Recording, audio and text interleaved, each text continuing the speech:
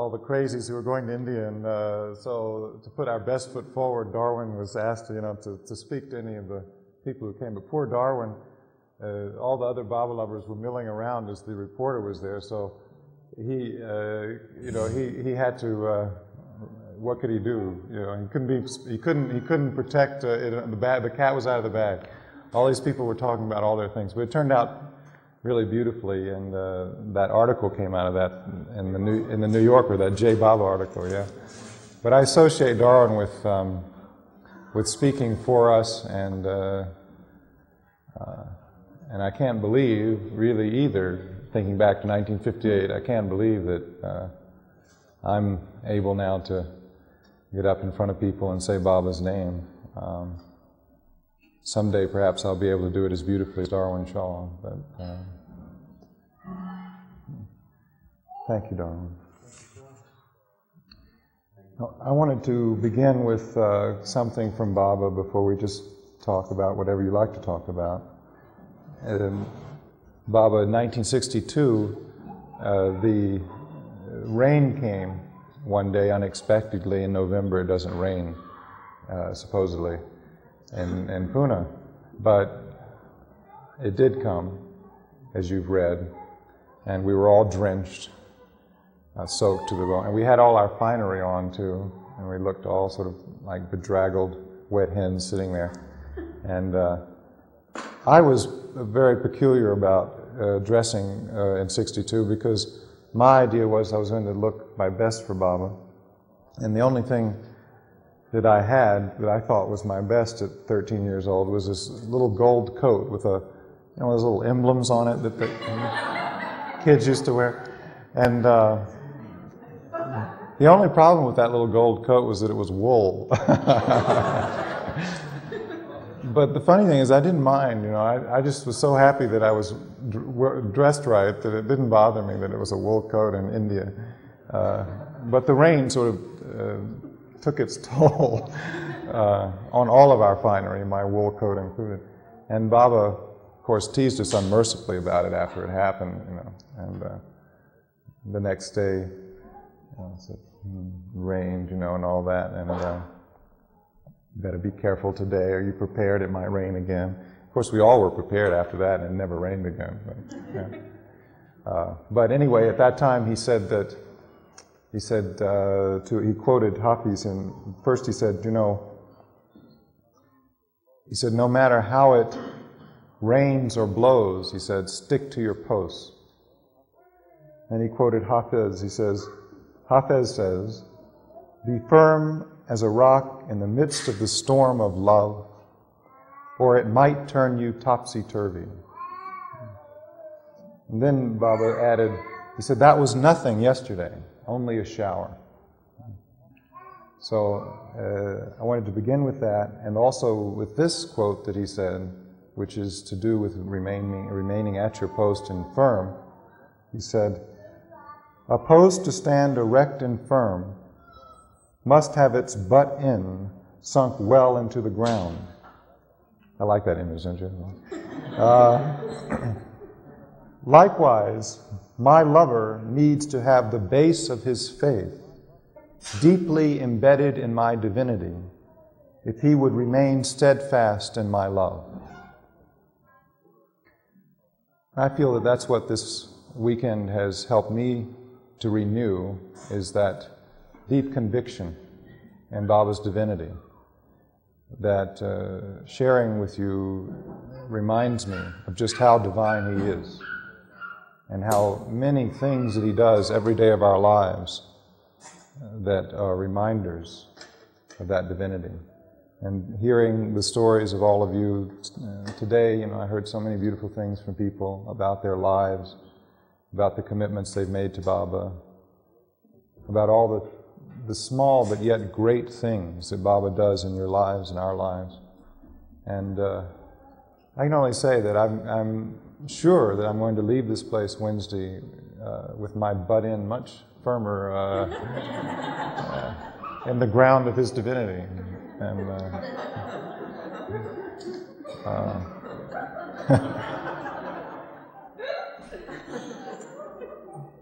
Well, tonight is a time to tell stories or to talk about things or to listen to children or to whatever it is that we want to do.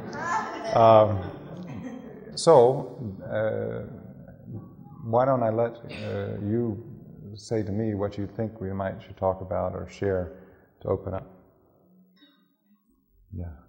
Well, even though you have told some of these stories about how you, these various times you were with Baba, it's been several years, so I, for one, would certainly be happy hearing any or all those again. Where's my watch? No, that's very sweet. Of course, that's the loveliest thing to ask a person is to share time with Baba, because reliving that is very precious. But and I will. The reason that the two talks I've given so far really have only mention of time with Baba is because I've been working pretty hard the last few years to try to focus more deeply on Baba, to figure out where my relationship is with Baba. And my life with Baba is, I just need to share and talk about where I am in my life with Baba, because that for me helps me to grow and to be aware of where I need to work some more with him. And so you've given me that opportunity. I mean, I don't know if you realize that, so maybe it's good to say it, that you've given me tremendous opportunity to grow myself in Baba by preparing the thoughts that I've shared with you so far this weekend. And also, many of us in the room are of a similar age and development, and many things we share. And so I feel somehow Baba wants me to speak about those things, so that we can all know that we're going through similar things. So that's why I guess I've emphasized my life with Baba now. But the stories of being with Baba as a child are also not just memories. They are living experiences of Baba. They are our story. I don't know how you feel, but when I hear, for example, Darwin talk about his times with Baba, I feel it's also our story. And it isn't a memory or a historical event. It's Baba giving darshan again. And that's why some people had these experiences, so that they could relive them. And by reliving them, everyone could have them. Baba could again be there, as he is right now.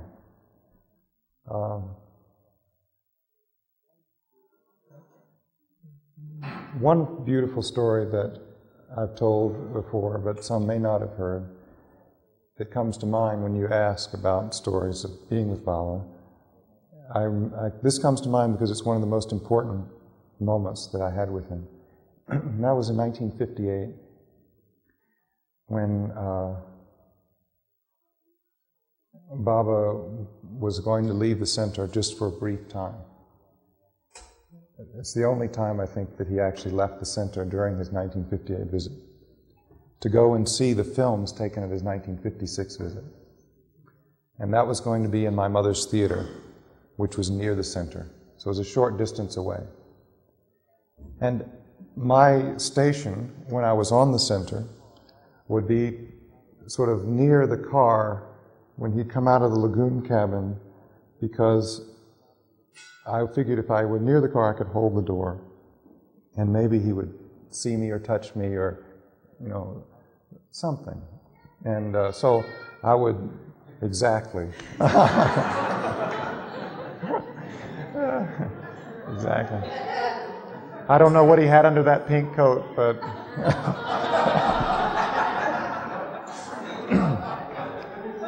it could have been, you never know.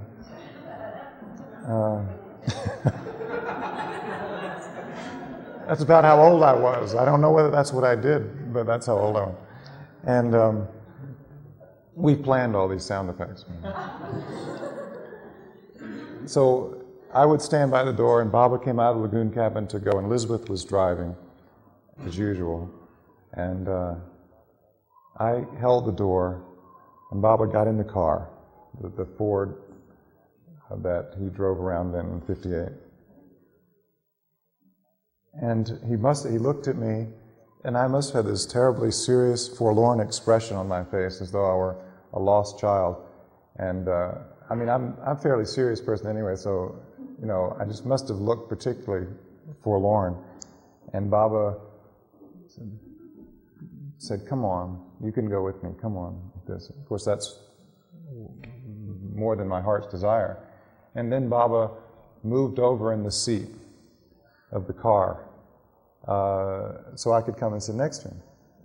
And it was only a long time later that I realized that must have been painful for Baba, because, you know, his hip was quite bad in '58, and he was carried, he couldn't walk freely. And this was one of those cars that had the hump in the middle, you know, those old things.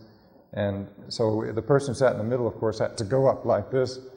And so Baba moved into the middle and scrunched himself up there on that thing so I could sit next to him like that. And of course, if I had been older and known, you see, but Baba was so sweet to children, and so I didn't know until years later just what that meant. But anyway, I sat next to him, and Kitty was in the back seat. Another little boy, Chip, who was sort of standing there with me, Baba let him ride also in the car, and must have been Erich in the back seat. To tell you the truth, the mandali, I didn't know until after Baba dropped his physical body, really speaking, because all attention was on Baba for me, and they were just there in the woodwork. Anyway, we drove along, and Kitty got it into her head to ask a question. And you know how Kitty is. It's just, if it comes to her, it comes out, it sort of pops out, you know. And we were going along the highway towards the theater, and Kitty somehow gets it into her head to say, "Oh, Baba, what about Jane and Charles?" Meaning my mother and father. Shouldn't they try to come back together?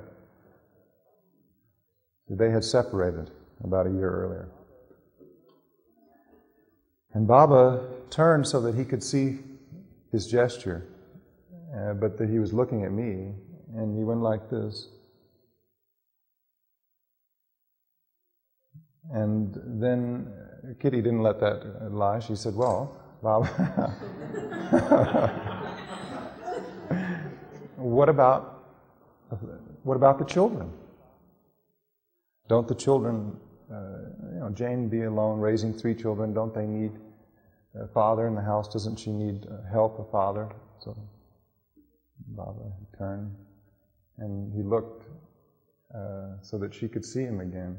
But then he looked right at me, and he Baba's smile. He smiled that beautiful smile. When Baba smiled, it just, his whole face lit up. And he smiled at me, and then he said, "I am their father." And from that moment on, see, I knew that he would be that. And we think of Baba's father and mother and friend, but sometimes it's easy to sort of forget that he is actually that he takes those roles in our lives. That, for example, when I graduated from high school, I sent him the invitation that would have gone to my father. They give you one for your father and your mother and everything. Sent it to Baba. I didn't think about it really as being odd or strange that I was inviting the avatar of the age to my high school graduation. Now perhaps it sounds a bit odd, but But it was very natural, because that's the way he made me feel. He was so sweet, you know. He made me feel that, even though he was thousands of miles away. But he never let me forget, you know. And so he sent back a message saying, he said, "I'm happy with your graduation from high school. But," he said, "I'm happier still with your aim to graduate in the love of the highest of the high." So, you know, that was a nice graduation present. And also, you know, I had a close friend when I was a child, like many children. I had a friend who was a dog. I don't think either of us knew she was a dog, but I now realize she was definitely a dog. From the pictures, you know. But while she was alive, she was definitely just a very real person, and she came to live with me and take over most of the bed, I must say, after Baba left the center, just after Baba left the center. And her name was Buff. She was a collie dog. And Baba always, not one time, not two times, he always sent love to Buff in every message we ever got. And then when we got Puff the cat, also to Puff. And the turtle Jimmy, also to him. And really, they have as many messages from Baba as we do. And when Buff, she got ill, she got very ill.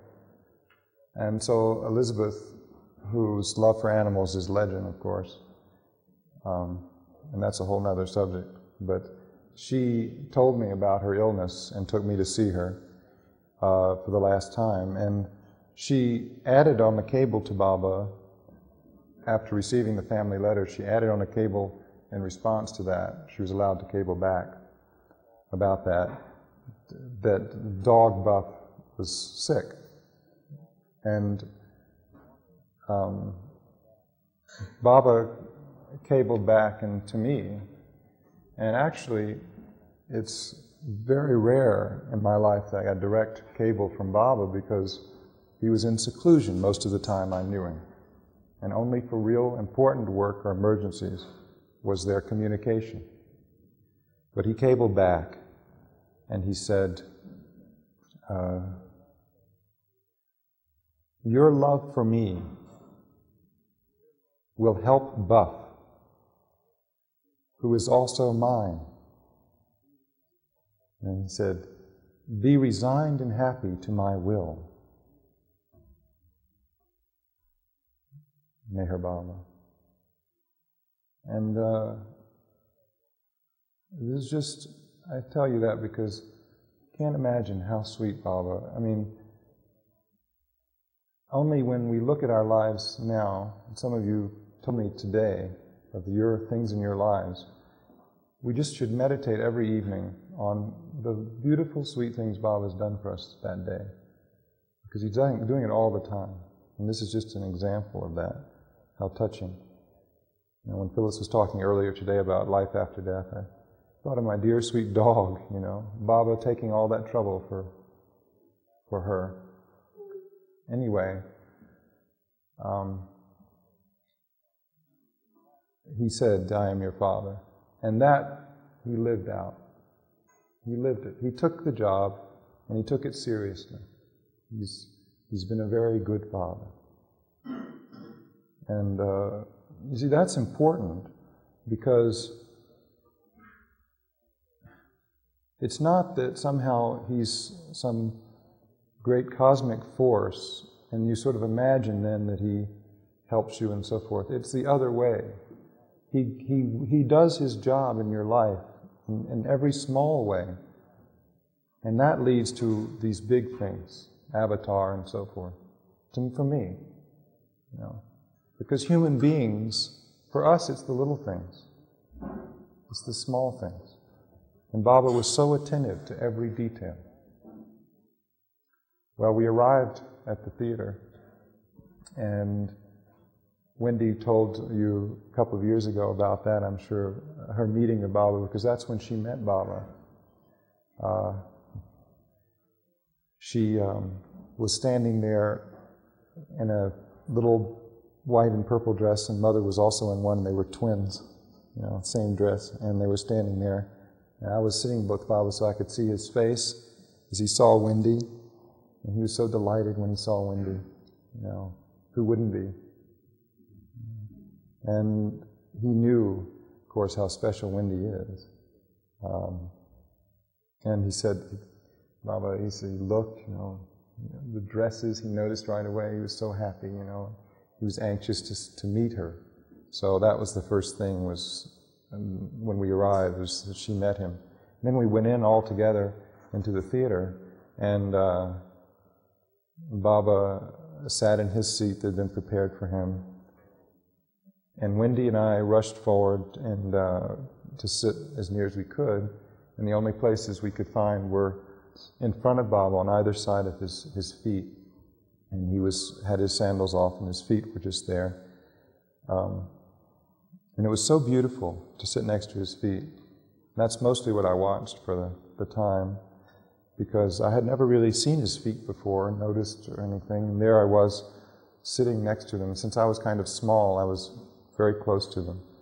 Mother objected to this because she she thought we were blocking Baba's view. So she sort of, you know, how mothers try to signal to move, you know. And there's some inner antenna that kids have. They know their mother is doing this, so they ignore it completely. And so she got a little more frantic, you know, like this. And finally, Baba turned to her and said, "It's all right, let him stay." And the film started, and Baba, I was very conscious of not moving so as to disturb Baba. I wanted to stay very, very still so that I wouldn't disturb his view of the film. And I tried very, very hard just to not move at all. And sort of in the middle, I got this terrible urge to cough. You know how that is? You get this tickly feeling, and you just know there's nothing you can do, you know, you're going to cough. And I was getting more and more anxious about it, you know, and I was thinking, what can I do to stop this feeling, you know, and it was coming on strong, you know. And as I was absorbed in that, suddenly Baba reached out and pats me on the back like this, and I look back at Baba, and he goes, cough. Baba says, go ahead. So I coughed up a storm and got it all out. It wasn't until, of course, it's not until years later that one realizes who this is that you're dealing with here, but at the time it seemed so natural. The hardest part for me about expressing Baba's divinity is that everything about him was so natural and so human and so real that just divinity is redefined. It means that which is most human. So all of those unbelievable things about him, that he really knew your heart at every moment, seemed natural. It seemed so human and natural when you're around him. So it's kind of hard to say what that means in terms of being divine. But years later, of course, when the picture is painted, it's of a divinely human person. And it's hard to imagine the world will ever see someone like that. I mean, every time he comes, I think people feel that way. How can the world contain such a wonderful human being, such a complete human being? Well, so many things happened during that visit. that it is indeed endless, and so many things happen at 62, but let me pause here for a moment and see if there are other things people want to talk about. Yeah. Several years ago when I was at the center, I remember some people went off the center, and that might have been the very first time I met you. I don't know if anybody prompted you with a question, or if you posed the question and had the answer at hand, but you talked about one word that you felt best described Baba from your experience of him. I wonder if you still have the same answer as you had those several years ago. Oh my. But it'll be new to others. I'm not sure I do. You remember it.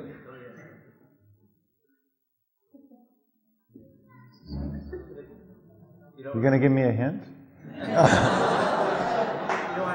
Is it bigger than a bread box? Huh? I won't tell anybody if you don't want to answer it. No. Right now. No, tell me. I'm interested. Okay. It was grace. Grace. Yeah. That's a pretty good answer.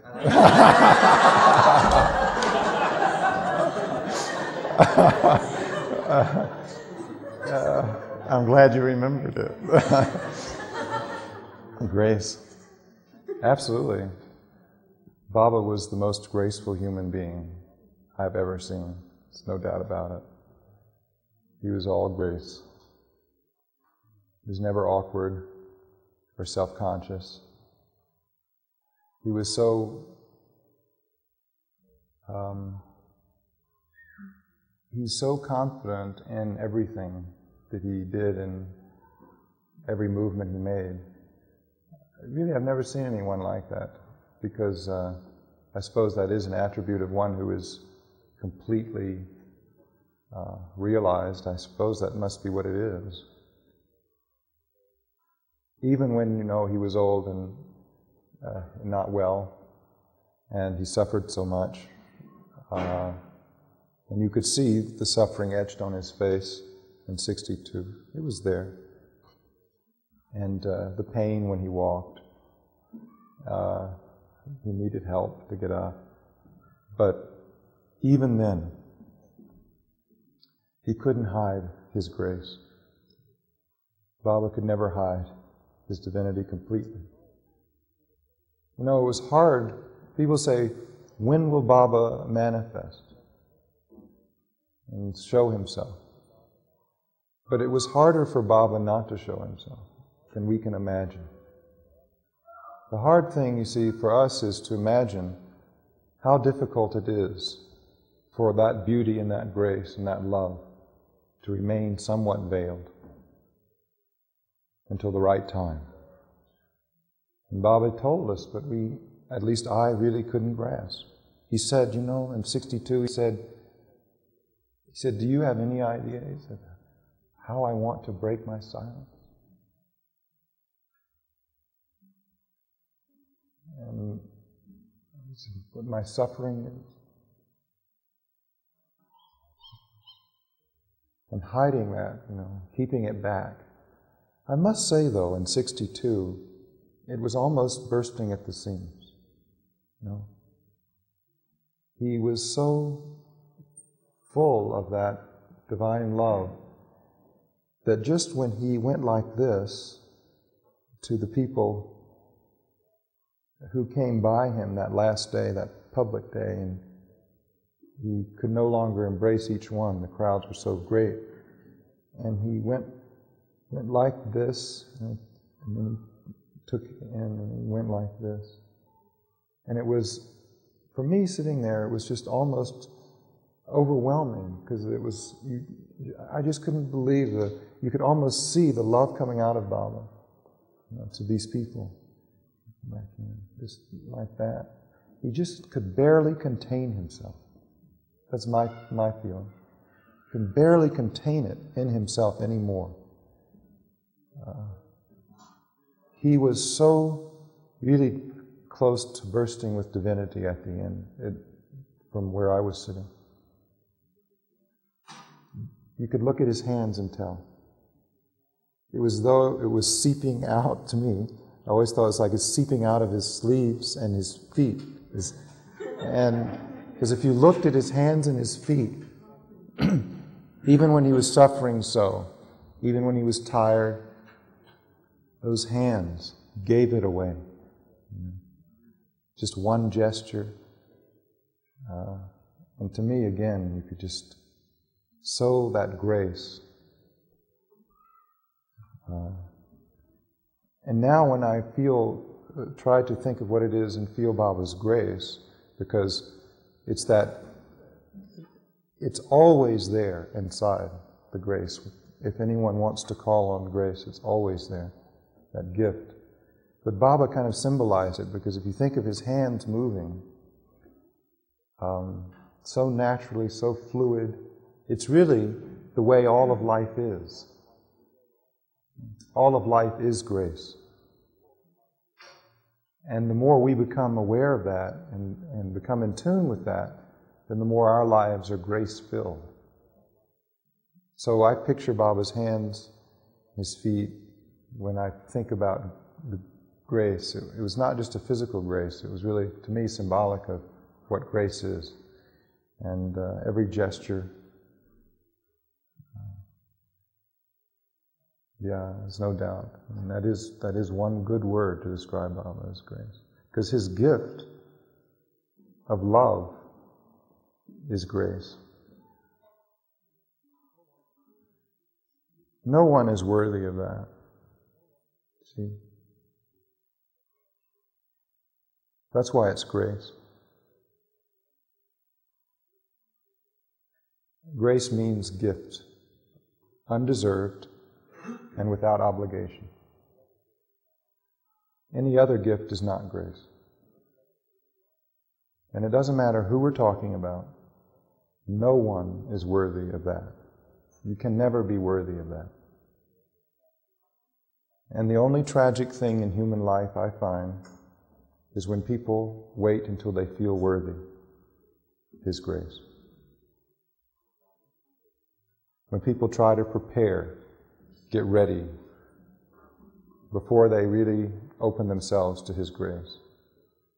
When they try to sort of get their lives in a certain place, and then they say, now I'm ready for grace. Or maybe they never say that because they never think they're worthy. I alluded to this the other day when I was talking about a student who went with me to India and, the first time around, 81 I guess it was. And it's a beautiful thing, but a painful story, because the 9 of the students who went on that trip, I was really just completely at a loss as to why I was doing this, or why Baba was having this trip happen. And all the way over to India I said, now what have I done here? Bringing these people? What is this? Many of them didn't know too much. I tried to tell them. Then I realized the enormity of it. You know? Here I am sitting on the airplane with Elizabeth Patterson's ashes in my lap, going to the tomb of the Avatar of the Age, and going to see Mera and Erich, these people. And here are these 9 college students sitting around. I said, what have I done? What is going on? And I wondered whether it was the right thing. A little late. You know, but I did. I thought, now what? And we traveled. It took us 50 hours. I won't tell you that story. But it took us 50 hours to get there. They were fine, you know. I was dead. I was gone. I tell you, to be 18 or 19, something else. But anyway, we arrived at MeherBabaLibrary. My goal was to go straight to MeherBabaLibrary because I had those ashes. And the closer I got to MeherBabaLibrary, the more I forgot about them. You know, it just gradually, I didn't think about them anymore. I thought about my dear Auntie Boo, you know, and I felt this is her last journey to India. She loved to travel. She loved India so much, going to Baba. And here I was able to, in a way, go on this last journey and take these ashes. And I was so focused on that and hoping that Baba would let us arrive at his tomb in time so that I could place her ashes next to Baba's feet right away. So that became kind of a constant thought the closer we got. And of course Baba, as usual, all the things come in the way and the delays and the this and the that. And the Indian customs, and what is you carrying here? The whole thing. So, but never mind. We got through, and 50 hours later we arrived at Meherabad at about 5 minutes to 7 in the evening. And I knew Baba had planned it, you see, perfectly, because the tomb was to close in 5 minutes with Arti. So without thinking, really, I started rushing up the hill with my package there, you see, rushing up the hill.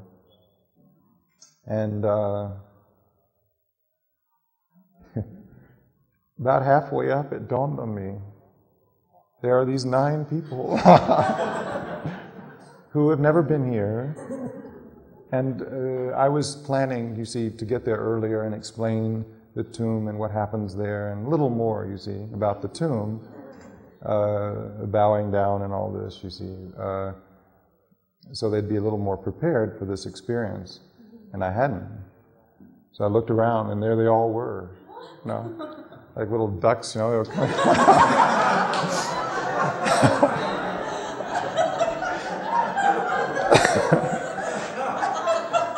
They didn't know what to do, except to follow along. I mean, they had gone this far for 50 hours. They weren't going to stop now, And so there they all were, coming along up the hill behind me. And I said, well, all right, I'm giving this to Baba. I can't, this is too late for me to do anything.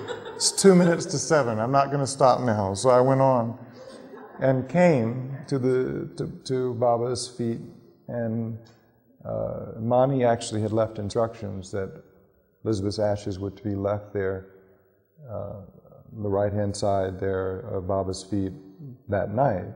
So it was just not my idea. I knew that that's what I had to do. So I placed there and paid my respects to Baba, and then I stood on the side. And there they all were at the door, and Nanakir was there. Welcome home!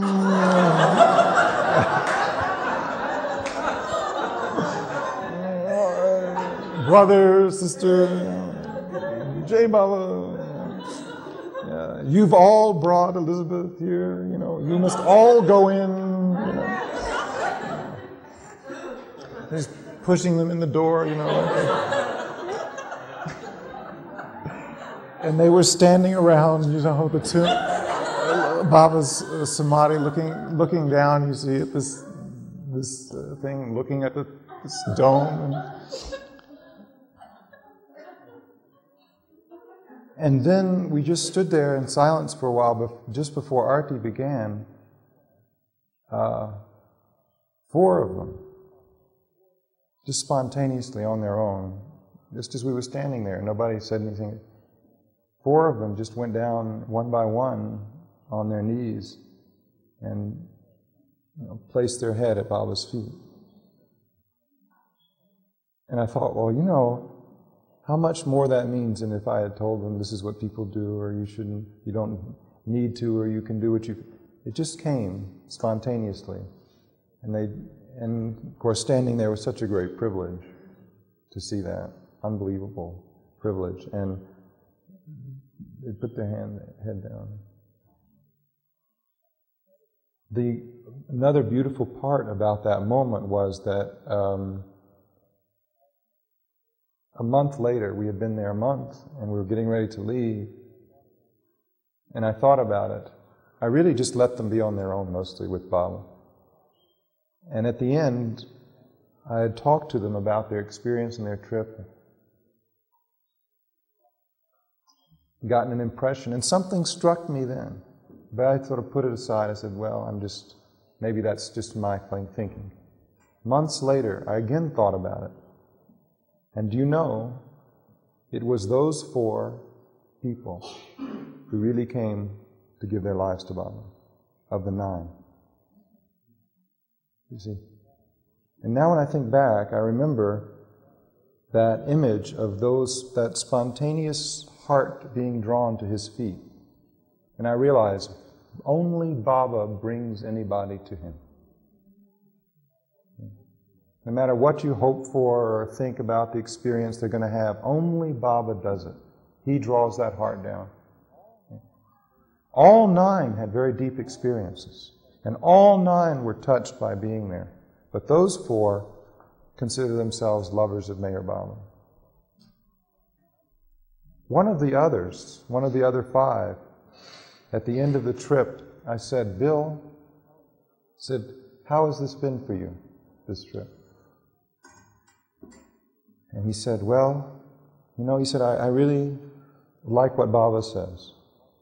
I like everything Baba says, really. It makes sense to me. And he said, I love the mandali very much. They're wonderful. He said, but I have a great block about MeherBaba as the avatar. And I said, why? What do you mean? What is the block? You like what Baba says? You love the mandali? What do you mean, block? What does that mean? And he looked at me and he said, the block is, why am I here?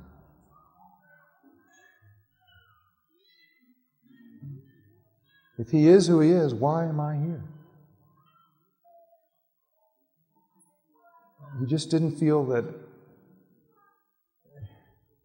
he just couldn't believe that he would have that fortune to actually come in contact with not just a master, not just a wonderful saint or something, a great teacher, but the avatar of the age, the Christ.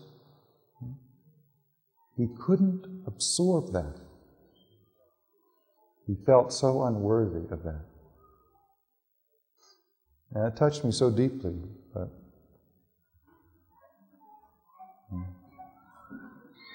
it doesn't maybe help to say, but it's good to remind ourselves that there's no way to become worthy of Baba. There's no way.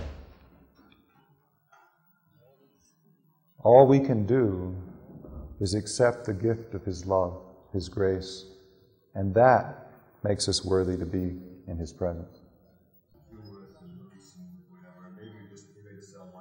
No, it's what suffering will do for you.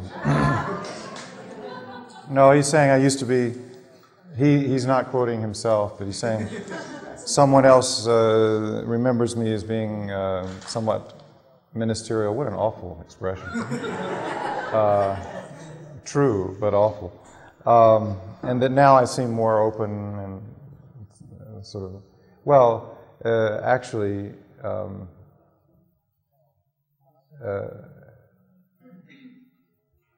yeah, I feel I've changed a lot. Yeah, I do. Because I've accepted myself. And I've gone from there. There's no point in talking about growth until you accept where you are, who you are. And not what other people think you are or should be, but just sort of how you honestly see yourself. And accept it. And then the reason I think that if I have changed, and I feel I have, I do feel that, but I feel that the change is because I feel more integrated. I used to, for much of my life, I had to live in different worlds. And that was my destiny. I mean, I'm not looking back and saying, boy, I wish that weren't true. I lived in different worlds. I was, had my own inner world, which very rarely I let anyone into, and a lot of which I didn't understand myself, but I knew it was just separate and private. And I spent most of my childhood alone, and I like being alone, you see. And then I had the world that I knew I had to relate to out here. And so I developed a way of relating to it out here as best I could, but that required a kind of disassociation from myself. Baba has worked with me over time to get me to begin to integrate all these things in myself with who I am out here. I mean, he hasn't by any means begun to even finish, maybe it's just the beginning, but I do feel much more integrated, absolutely. And once one begins to feel that and experience that, then you can show more of yourself. It doesn't matter. I mean, I don't care so much what people think anymore. And I don't think I need to be loved as much anymore as I did for a lot of years of my life. So I would say it's really been a process of growth in the last maybe 7 or 8 years, maybe even as much as 10 years, where this has really become a conscious issue. Yeah, because you see that last 7 years. And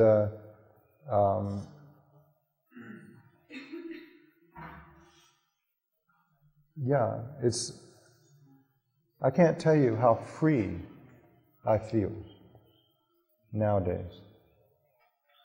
I feel so free. Because, you know, I'm so happy to be living with Baba.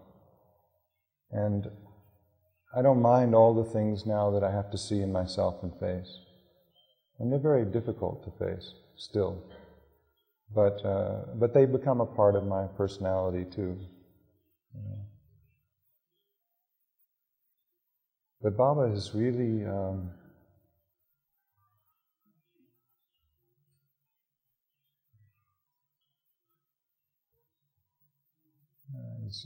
It's been very painful, but very liberating.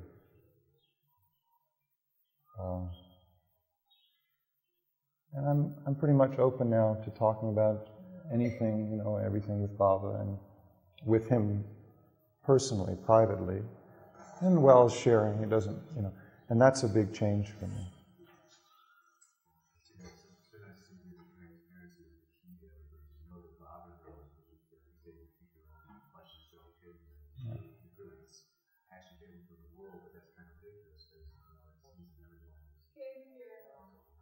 Yeah, he's saying how important it is that this transparency that does come about, that that Baba is in everyone, and eventually everything, you know, does shine through. And I really don't think I could continue talking about Baba at all unless I were able to be myself. So Baba had to bring that about. He had to bring me closer to that, or I would have had to stop talking, because it wouldn't be honest. Baba doesn't require me to be a great saint in order to sit up and talk about it. Obviously not. But he does require honesty. And he says, if you want to talk about me, you must try to live my message of love and truth first. Well, see, I take that to mean I must try to be honest with myself and with Baba, and I must try to work on those things that are coming up in my life. If I'm doing that, then I can talk. As long as I keep going, keep working, keep trying to be honest, then I can talk. That's how I feel. Yeah. Yesterday you spoke about Baba's job to encompass the and then this afternoon, Darwin told us that actually please Baba for us when we give him our garbage and stuff like that. Could you kind of put together these concepts in terms of what Baba tells us in that provisional ego? How we can maybe put the scale into a process into a structure for ourselves, ways of thinking about it? Well, I can try, just briefly, and at least I can speak only from my own attempt to do that. If we give something to Baba, we have to give it freely. And it's important to try to let go. And I guess I have to give examples, but if there are some things that I can't do anything about. I mean, I may fool myself that I can deal with my problems, my personality difficulties or whatever, my relationships to a certain point, but there are some things that finally are impossible for me to work out. And those are things that remind me that I should give everything to Baba, not just those hard things. So if you take something like that as the hard case and give it to Baba, then what I find happens, if I've really in my heart given it to Baba, then I don't mind that it's there to be worked on. In a way, He gives it back, let's say, but He doesn't give it back in the way it was before. He just puts it before you. And the provisional ego is His way of saying, okay, now, you see, I make me the center. Make me, put me first in dealing with this problem.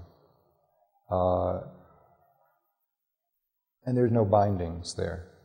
And, it can be just undone and dealt with. And also, most important, you don't necessarily then have to act it all out. He will find a way to untie that knot, that huge knot. I think of some of these things as big knots inside. He'll find a way to untie them, slowly but surely,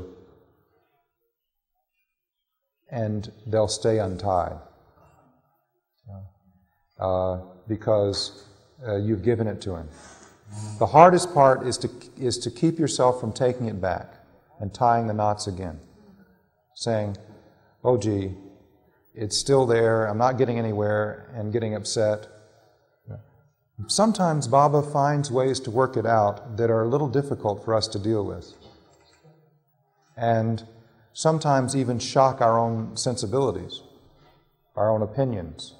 It's very difficult, I find, in my life with Baba to let go of my opinions about things and my images and preconceptions of what it means to work on something or be spiritual or whatever. And sometimes Baba shocks those. And this is just my experience, but I feel that often life with Baba, giving these things to Baba, has an element of risk-taking, of leaping a little, you see, because what you're risking is breaking into territory that you don't know much about, dealing with things that have been hidden so long and are so deep that when they come up, you're unfamiliar. And sometimes you may even end up getting involved in doing things that seem to you to be completely opposite of who you are, or who you thought you were. Other people may say, you're not doing what pleases Baba. You're not doing the right thing. And so you have to listen to that and say, maybe I'm not really working it out for Baba. You listen, but you also don't take their view and their opinion and shape your life. You try to go then back to Baba and true yourself and say, give it to Him again. It's hard to trust that Baba will work it out in the right way, because we keep wanting to tell Baba, no, that's not the right way, Baba, because you see, so-and-so wouldn't like it if I did it that way. Or my Baba friends, they don't understand if I do it that way. I have to do it this way. And so we're talking about a razor's edge here, an alert line that we always walk in working out these huge knots. Because on one hand, we don't want to become irresponsible and say, well, I can't deal with this, so anything that I do, I just have to do. I can't control myself. But on the other hand, we don't want to try to live up to what other people think is the way of working something out. So how to keep that and that's the only thing we can do there is to remember Baba and put him first and then jump. Do it. See, people should never, I feel, this is again, please, my opinion only, but I feel people should never, I don't feel I should ever, in my life with Baba, be afraid, be paralyzed. If I were paralyzed, I wouldn't be here today saying anything. And what paralyzes us is, I'm going to make a mistake. I'm going to do something awful. Somebody's not going to like it. I'm going to be diminished in the eyes of the world. Sometimes it's true, you are diminished in the eyes of the world.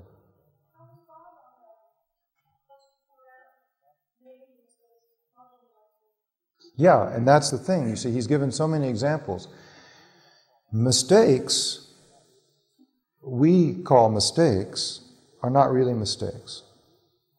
But what I'm saying is that we should not be paralyzed. We should do it, because if we do it for Baba and we put him first, he will use that, because our motive is pure and honest. He will use what we decide to do and work it out for the best. If you have a choice about some problem you're working on, or something's before you, should I do this or should I do that? Really speaking, either way cannot be a mistake. So what I'm saying is we should not be paralyzed here at the fork of the road and say, what would Baba want? I can't know what Baba wants. This looks so risky,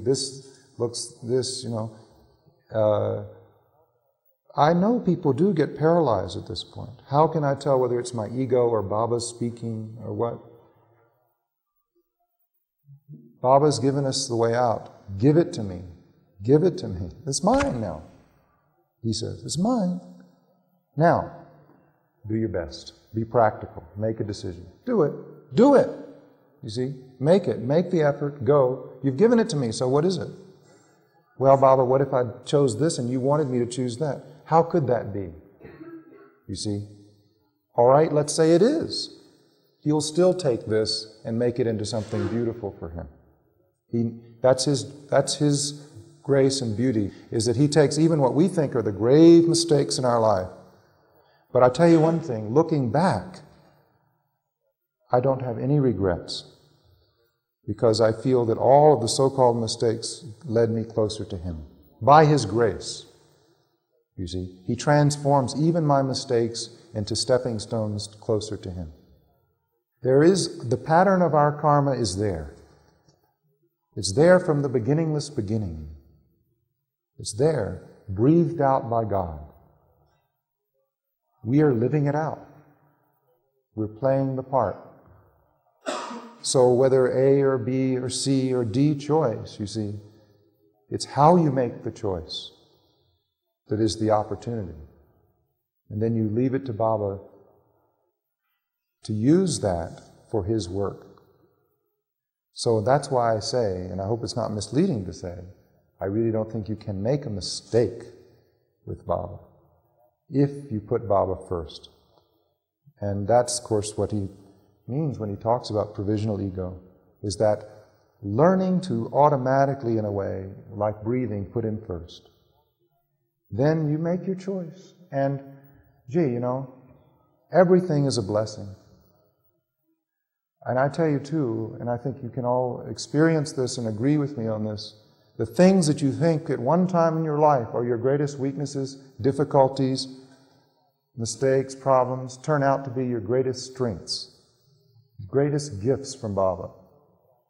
And I feel so deeply in my heart, so that I'm grateful to Baba for what other people would say is weakness or difficulty, because that's been where I have grown. Yeah, I've done things that I wish I hadn't done. I've done things that I'm sure have displeased the Beloved. But none of it is a mistake. See? Because the beloved is such that he's used all those things to bring me closer to him. Why? Because I've asked him. I say, Baba, take my life. Bring me closer. So he uses the crap even to bring me closer. But I tell you, in my case, he uses that more than anything else. Absolutely true. It's the freedom I feel, the measure of freedom I feel today, is because Baba has made my weakness my strength.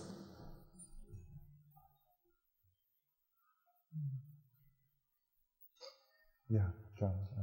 Could you describe briefly your job? And how out in the open is your relationship to Baba in your job?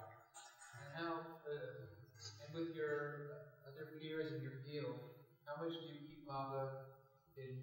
How much does Baba allow himself to be hidden? And how open and free can you be? John's asking about my occupation. My vocation I've already talked about. That's Baba. But my occupation, how I got into it, I don't know. But what I am at Randolph-Macon is a director of religious life. Strange, but that's what I am, director of religious life. That's like a chaplain. I also am a professor of religious studies. I have 2 jobs.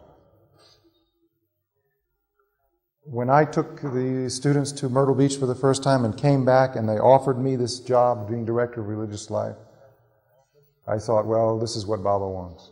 Must be. See, I had another job offer in Cleveland. It would have been a tenured job and so forth. Of course, the decision wasn't too difficult, being it was Cleveland. Somehow didn't feel drawn to go to Cleveland.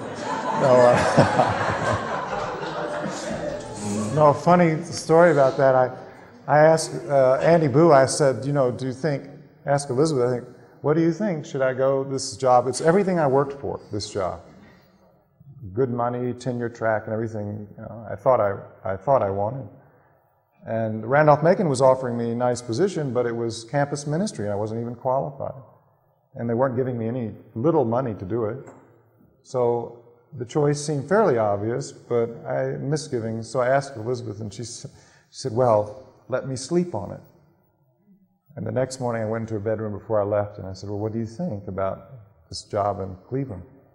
She said, yes, well, what kind of industry do they have in Cleveland?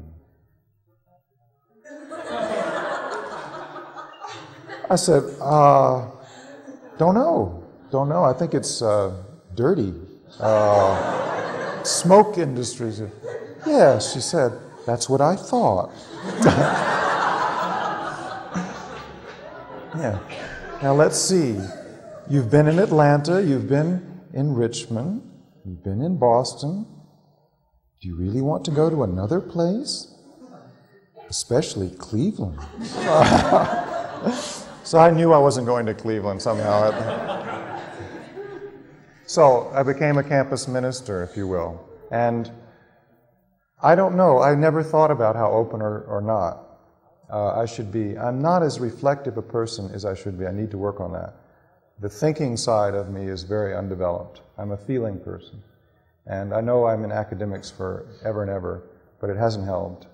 No, really. And I need to, facetiousness aside, I need to be more thoughtful about things. I just go on feeling so much that I forget that you have to think about these things.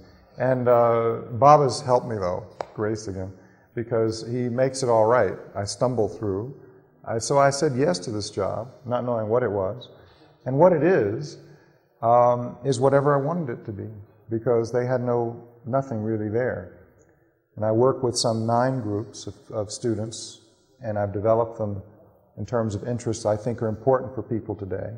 Amnesty International group we have. We work on behalf of prisoners of conscience throughout the world. We have a hunger group. We work on the hunger problem. As you know, 1/4 of the world goes to bed hungry every night. And we have an interracial group, which is still very important to have in Virginia. We have a very small number of black students on campus, and they need support. We have a worship group which plans worship services every week. We have a volunteer group which places students in various volunteer agencies throughout Hanover County, and so on. There are 9 of them altogether. But that is what I spend most of my time doing, and then quarter of my time perhaps I teach. And in the teaching, I have been rather explicit in the sense that the freedom one has in offering a course, you can assign books that you want to assign. And really speaking, seriously, I feel Meher Baba's discourses are the best way anyone can learn about Eastern thought as it's come into the modern world. Just from a scholarly point of view, I would say I can defend the choice of assigning to an introductory world religions class, when we're doing Indian thought, for them to read Baba's discourses. So I have several hundred students in the last, say, 4 years, have read his discourses through these classes, and some of those want to know more. So I can't really honestly say I haven't mentioned Baba, because that is one way that Baba does come up explicitly. In my office, however, and in my work with all the groups, I do not bring Meher Baba up.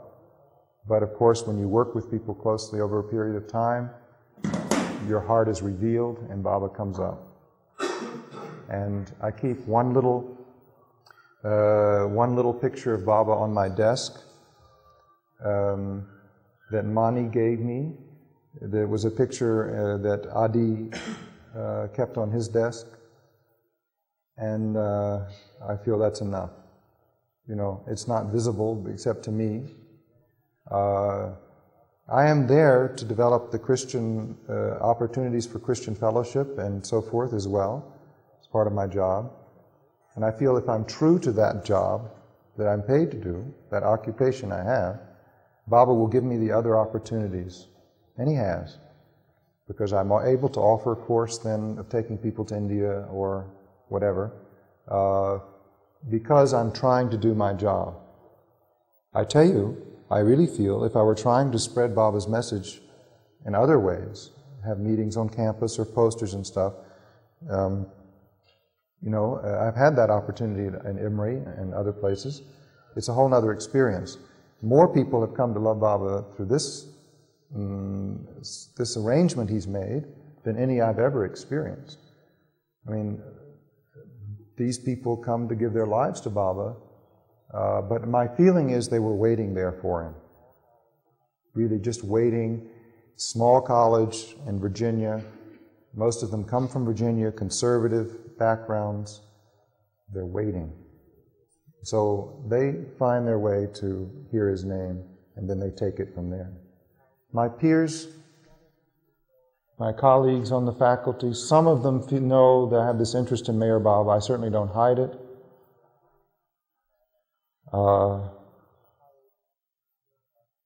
The woman who hired me, who's the chair of our department, I felt from the very beginning that she had a deep spiritual awareness. And the first day I went to Randolph-Macon for an interview, I told her. I was taking her place for 9 months, and I just felt like I wanted her to know. It somehow came out. And she said, "Oh yes, I've heard of Meher Baba because you see, one of our faculty members her husband has a poster of Meher Baba in his office. He teaches in another college. And he didn't know much about him, but he had this poster so that she remembered seeing this 'Don't Worry, Be Happy' poster. So you see, that was another clue from Baba. And she hired me anyway. I think I'm there, at least to a certain degree, I'm there because of Meher Baba, not in spite of him. And I don't mean that just in his way, I mean openly. They know enough about Meher Baba so that they keep me there knowing that. And that is a tremendous gift. I, of course, have wonderful, one has to develop then theological ways to express the relationship between Jesus and Baba and all these things. And that's good practice. One has to speak the language of other people. We can't just go around talking our own language. It would be very narrow. I know people who do that in other groups of people. And as Darwin reminded the teenagers today, we are not a separate group. We are the only group that is really not a group. With the avatar, you're not a separate little sect or group or something, because he's for everyone. So it's good to learn as many languages as possible. And I have to learn the language of the people that I'm with. And still be true to Baba. And that's the trick, I guess. Yes, Virginia? No, I've never used God Speaks in my courses. But that isn't to say some course maybe that would be appropriate. Upper level course, probably. But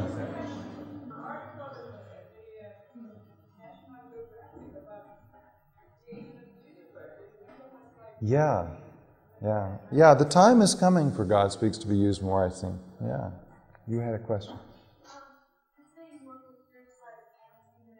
Yes.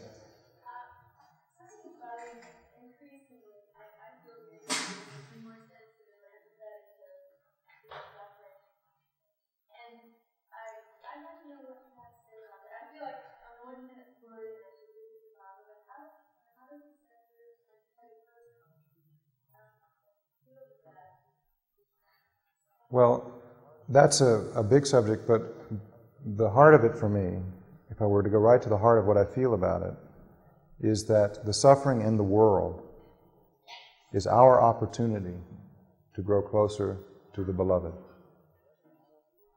Now, whether our work to end that suffering brings about the result of ending it or not is in His hands alone.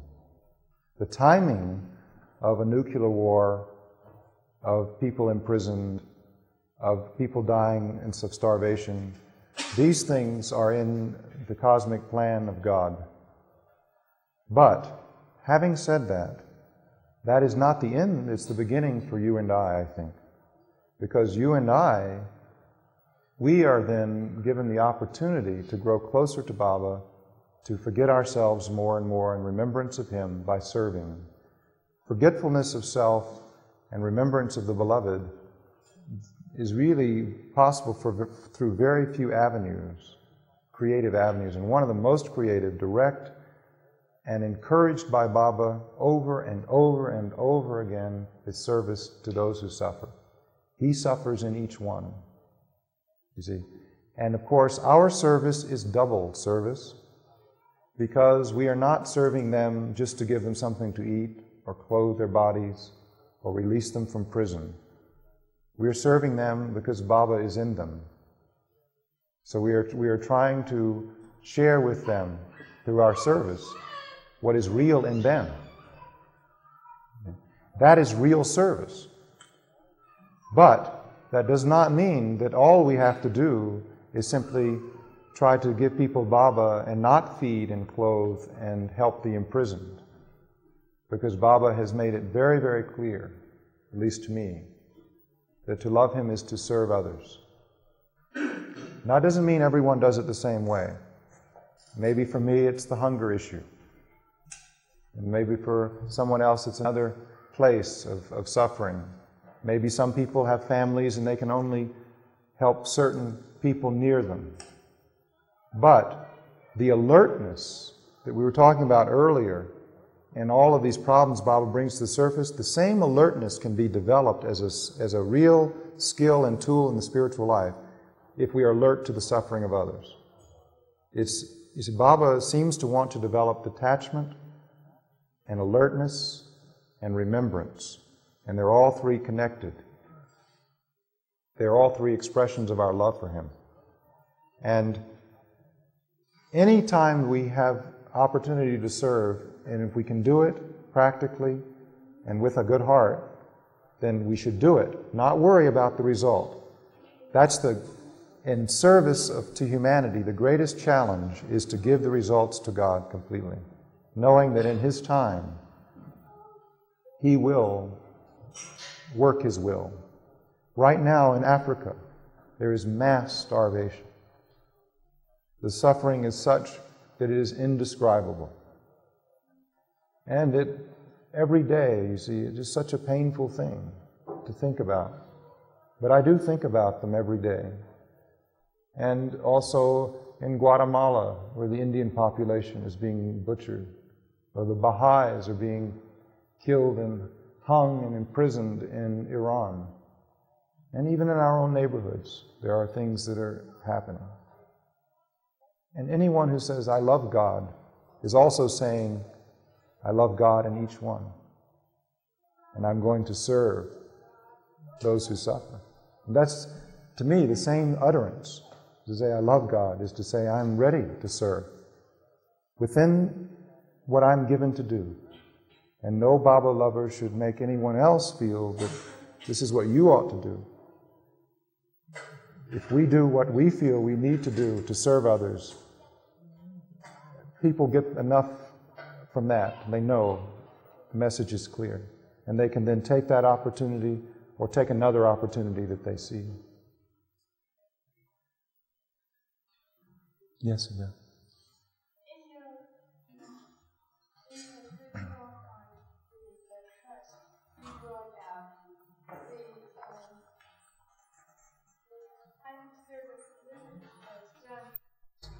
You know, it's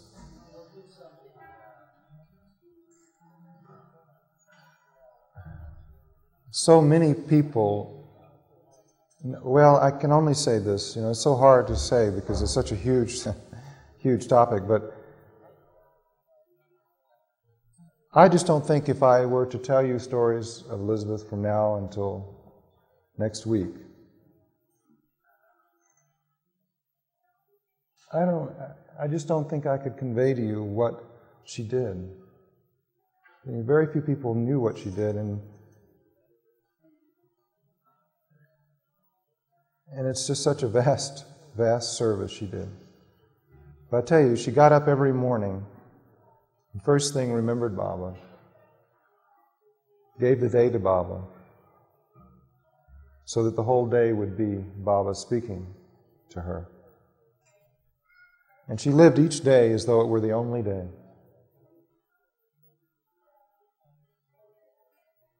And any time she saw someone in need, she found a way to respond. But usually they didn't know it. And when Baba took her, so many things came to light that we didn't know about.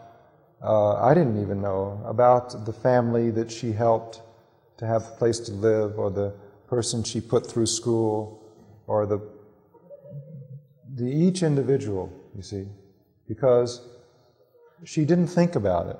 It was spontaneous. And she didn't need any thanks. She didn't need any credit. She just did it. And but I must say that in spite of how quiet she was about it, she was known in Myrtle Beach as a person of selflessness and of love of God. And we will be living off of that legacy, that is the center, for years and years to come. Because that deep respect that they had for her, they have for the center because of her, and for Baba. The one thing that she kept in mind always in whatever she did, in my experience of her, the one thing she always kept in mind was putting Baba first. And she tried. She wasn't a perfect, she wasn't. She made all these things. I mean, she was a human being, but she put Baba first. And so Baba guided her, and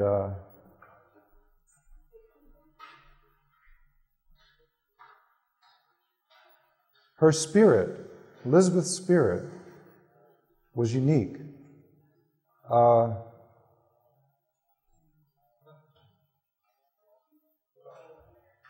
only offer one image, and then I'll close, because it's so many wonderful things leap to mind, but we can't go into them. But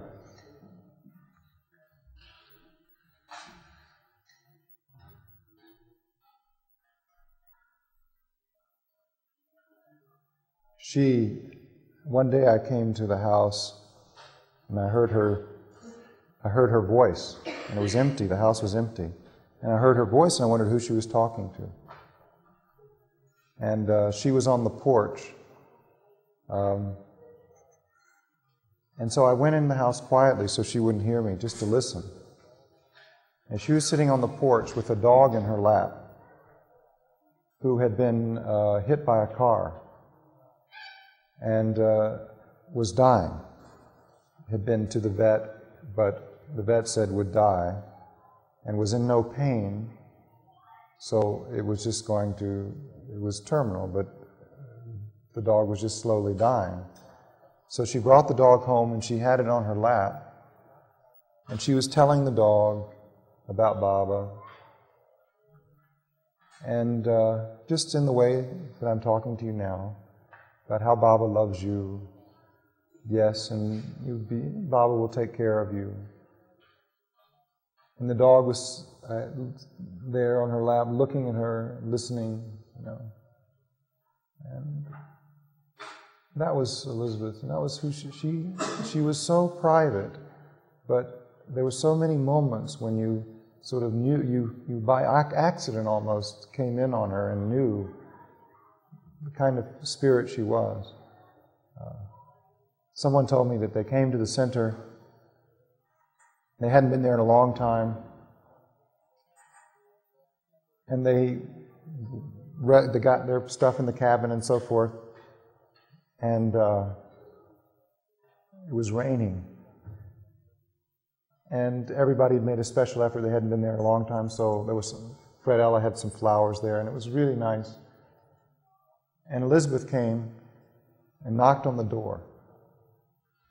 And this fellow went to the door. He and his wife were in the cabin. He went to the door and looked out. And she was standing on the little porch there of this cabin and peeking in. And this was in her later years, you see, so she was walking very slowly and she was bent, as you know. And but she still went into the center to check on things to almost the very end, And she was in, and he said, "Elizabeth." He was sort of startled. He hadn't seen her in so many years, and he heard she hadn't been well. So he said, "Elizabeth, what are you doing here?" And she said, "Oh, I just came to see how you were, to see if you had everything. Is everything all right?" And of course, she was peering over his shoulder, looking in the cabin, because she could see what everyone else missed. There's not, the pillow is not right, or this is not right, or there's a hole in the blanket, So she was peering over and seeing while she was talking to him, "Is everything all right? Are you comfortable?"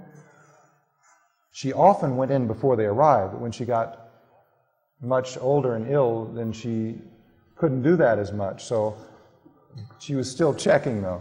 And they said, the fellow said, "Yeah, everything is wonderful. I mean, it's just, we have everything we need." And then he had the presence of mind to say, "Come in out of the rain, have some tea, or, fix you some tea or something." And she said, "Oh no, I won't come in. It's against the rules, She said, I just came by to see if everything was all right." And he said, "Oh, it's wonderful, wonderful. Yes, well, I'll be going now." And she turned to go to her car, which was over a distance away. And then again, he had the presence of mind. He said, "Oh, wait, Elizabeth, let me get an umbrella, and I'll take you to your car." And she turned and she looked at him, she smiled, and she said, "Oh no, that won't be necessary."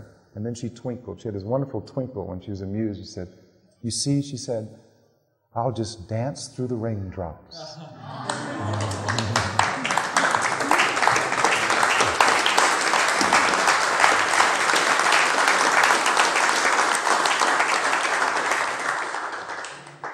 And so she slowly made her way, you see, off the porch, and she lumbered over like the turtle she loved so much, she lumbered over to the car.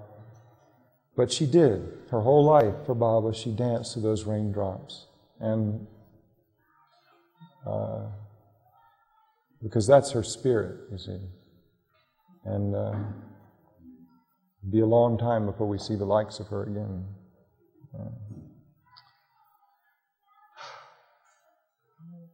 You're right, Adele. You know, you said earlier we should have an Elizabeth story hour. Absolutely. Sometime I'll draw out my bag of Elizabeth stories. What a wonderful. Yeah. Well, I'll end on a cheerful kittyism. Because no Sahavas should be complete without a kittyism.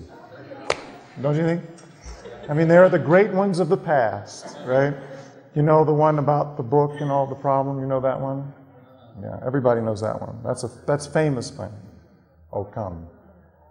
Yeah, when, you know, she's in her office, the book room at the center, and the phones are ringing and people coming in and out of the doors, you see, like this. And that little office is where she'd sell the books and consult with people about all their problems, you see. So the little room was the nerve center. Right? So the phone was ringing and Kitty would still be talking and answering the phone at the same time. Sometimes she'd hold the phone in the air, you know. She still does this, you know, and keep talking. Oh, yes, you give up drugs, you must give up drugs. Yes, oh, yes, yes. What? Oh, hello, hello, who's this? Oh, yes, just talking to so-and-so. Yes, about their drug problem. Yes, ooh, what is it? You know, so she's just like this, you know, and the phone was ringing, and then someone coming in one door, someone coming in the other door, and lunch is ready, the bell's ringing. So on that kind of day, so you have to picture that, on that kind of day, she's behind her desk like this, you know, with the phone in her hand, and someone appears at the door, sort of a shadowy figure appears at the door, and she looks up and says, "Ooh, are you a book or a problem?"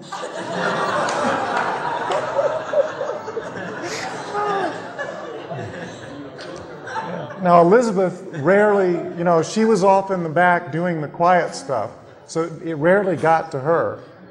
But one day, out of the whole time, it got to her. And that was, I've never heard her since before, it really got to her, all this activity. People coming in her bedroom unannounced, and the phone ringing, and the people, and all this, the dog barking, and the turtle having beef, you know, all this was going on. And so she was sitting on her bed, which was kind of her office, you know, with her writing things. And this day was just so hectic. And the phone rang finally, and she picked it up. She said, "Hello, who am I?"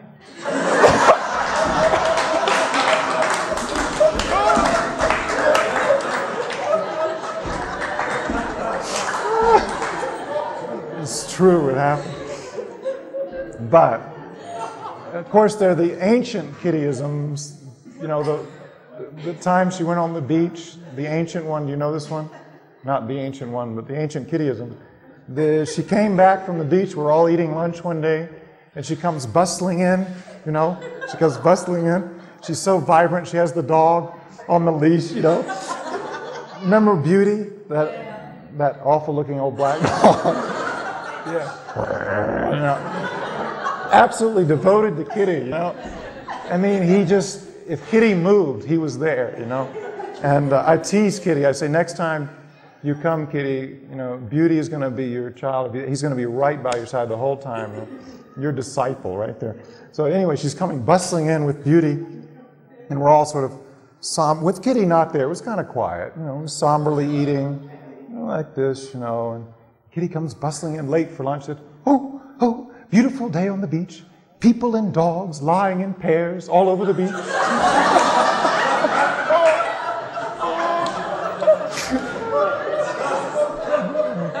But the latest one, which I love, this is one of my favorite ones. Margaret Krask and I used to say that we would make our fortune one day. We would collect all of these and we would publish them and we'd make our fortune. Because only Kitty is Kitty. And so the latest one was that my mother had some eye problems, so she went to see the eye doctor. And then she called Kitty later, and Kitty hung up the phone from talking with her, and I think it was Lois said, "Oh, Kitty, what's the report? How are Jane's eyes? Are they all right? What did the doctor say?"